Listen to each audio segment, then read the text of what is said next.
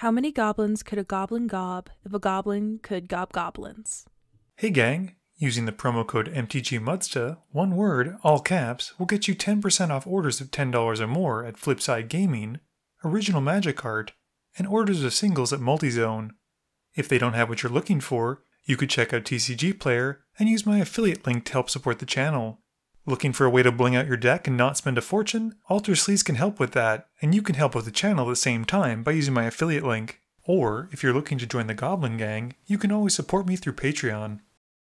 Hey gang, and welcome back. In today's game, I'm playing my Mairsil deck, keeping Staff of Domination, Tree of Perdition, Vishano Heretic, Sunken Ruins, Sunken Hollow, Mindstone, and Command Tower. Derek is playing Obuun, keeping Sylvan Advocate, Oracle of Moldiah, Together Forever, Path to Exile, Mountain, and a Treetop Village. Chris is playing his Akiri deck again, keeping a Relic Seeker, Rugged Prairie, Snow-Covered Plains, Stoneforge Mystic, Boros Charm, Valakut Awakening, and a Wheel of Fortune. Mark is playing Kangee, keeping 2 plains, an island, Tithe, Aven Windguide, Vanquisher's Banner, and Soulcatcher's Eyrie. Derek wins the die roll and starts us off. Derek plays a tapped Treetop Village, passing. I play Command Tower and pass. Chris plays a Rugged Prairie and passes. Mark has a Plains and he passes to Derek. Derek plays a tapped Stirring Wildwood, passing. I play a Sunken Ruins for turn, and tap 2 mana for a Mind Stone. Chris draws, playing a Snow-Covered Plains as his land drop. He casts a Relic Seeker, and passes. Mark plays an island, and casts his Soulcatcher's Eyrie. Derek has a Forest for turn, and casts Sylvan Advocate. I draw, and play a tap Sunken Hollow. Chris draws, and goes to combat. He swings the Relic Seeker at Mark, but before damage, Derek uses Path to Exile to get rid of it. This has Chris finding a land instead of the equipment that he wanted, and much to his sadness, he puts out a Plains. He then casts a Stoneforge Mystic in his second main phase, and goes to tutor for an equipment anyway. Mark draws, and plays an Augury Owl. He scries 3 as it comes in, and keeps 2 on top, and bottoms 1, passing to Derek. Derek plays a Terrain Generator and taps out for Oracle of Moldiah. He plays a mountain off the top of his library and goes to combat, swinging the Advocate at Chris for 2. At the end of turn, I cast Thrill of Possibilities, discarding Tree of Perdition and then drawing 2. I play an Urborg for my land drop and tap 4 mana for Mairsil.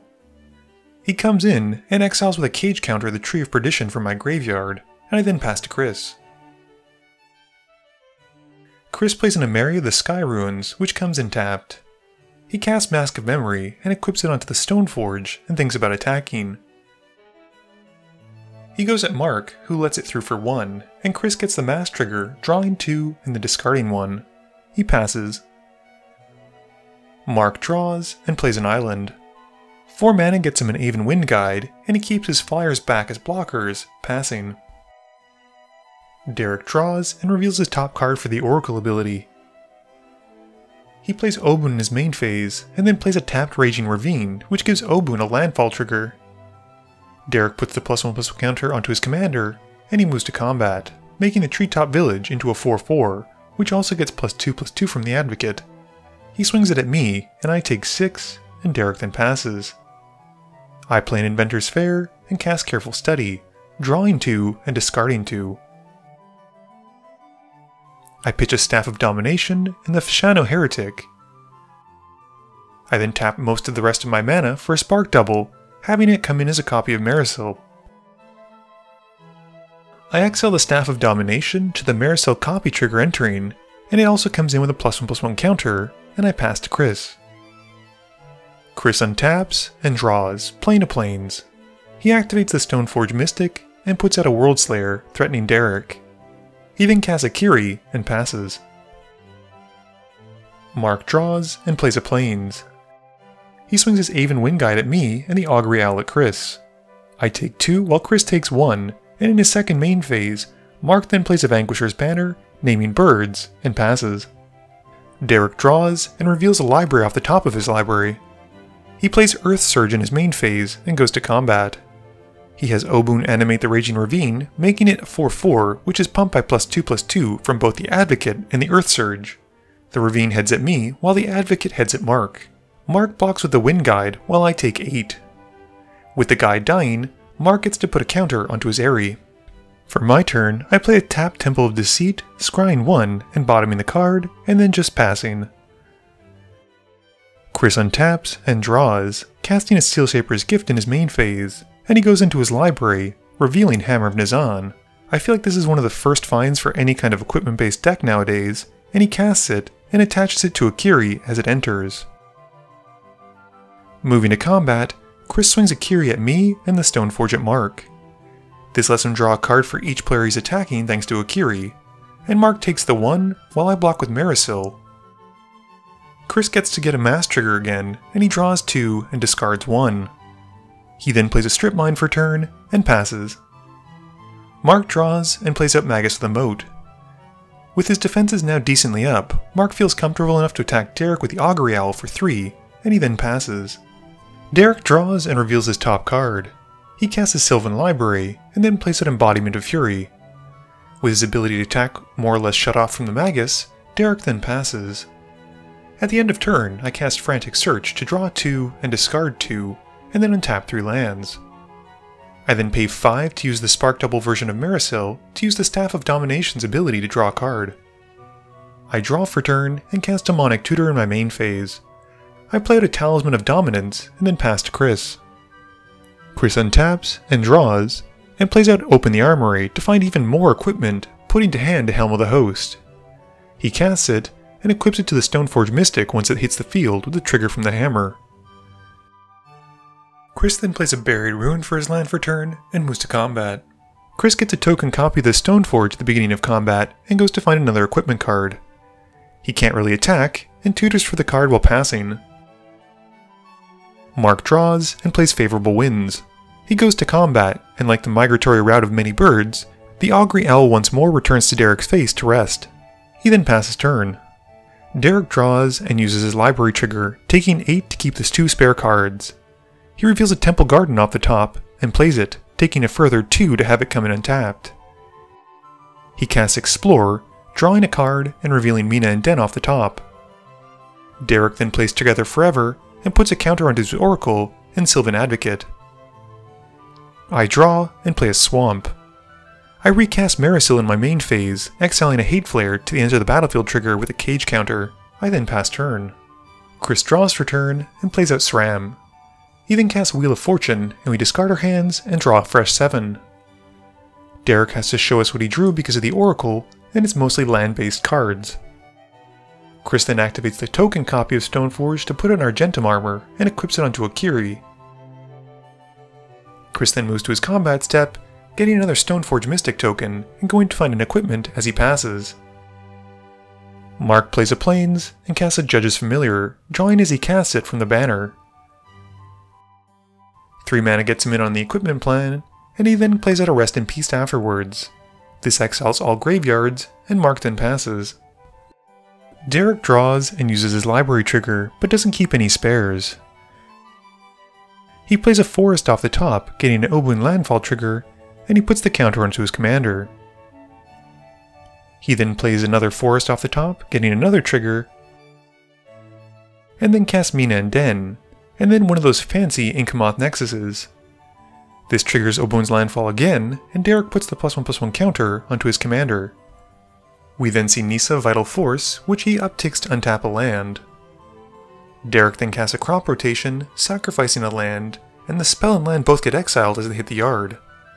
Derek still gets to go into his library to find a Core Haven, and puts it to field. This triggers Obuun again, and Derek then passes.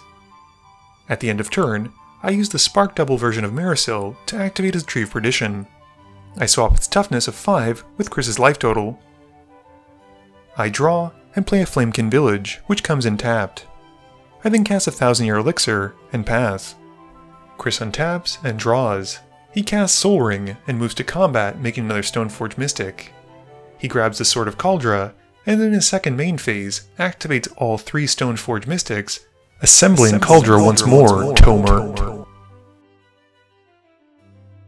He then pays the 1 to activate the assembled Cauldra ability, making a token copy of it and equipping it with all of the gear. He then passes to Mark. Mark draws and plays an island. He gives the Magus the Sword of Fire and Ice and casts a Skull Clamp.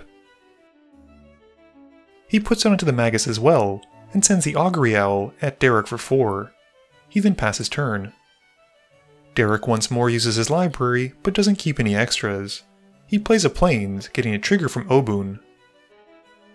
He then upticks Nissa to untap a land, and he casts Kadama's Reach. He then finds a Force for the field, getting Obuun another trigger, and putting a land to hand. He reveals off the top after shuffling, playing a Plains off the top, and then a mountain, getting an Obuun trigger for both. He animates a land with the embodiment, and then moves to put to stack Hour of Revelation. With that ability on the stack, I activate the real version of Mairsil's the Tree of Perdition, making Derek's life total 4, and then pay to activate it once that resolves as the Hate Flare, to have Mairsil deal the 4 needed to take Derek out. My turn has me drawing and playing an island. I pay to have the Spark Double tap itself to gain me some life with the staff, and then untap it with the Flare to take out Chris. Mark at this point realizes he's probably not going to be able to fight through my blasting him for a fair amount of damage with Mairsil copies each turn, and he concedes the game to me.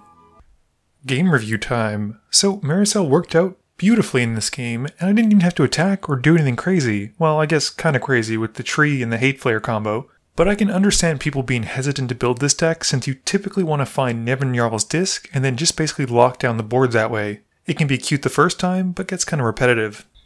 I think Chris did a great job of piling in Akiri, and he's able to assemble Cauldra yet again. The main detractor, which seemed to stop him and Derek in this game, was the Magus of the Moat. I know Derek in particular was regretting using the Path to Exile earlier on the Relic Seeker.